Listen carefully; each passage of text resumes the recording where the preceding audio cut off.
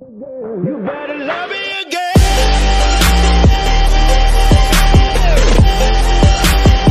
You better love me again.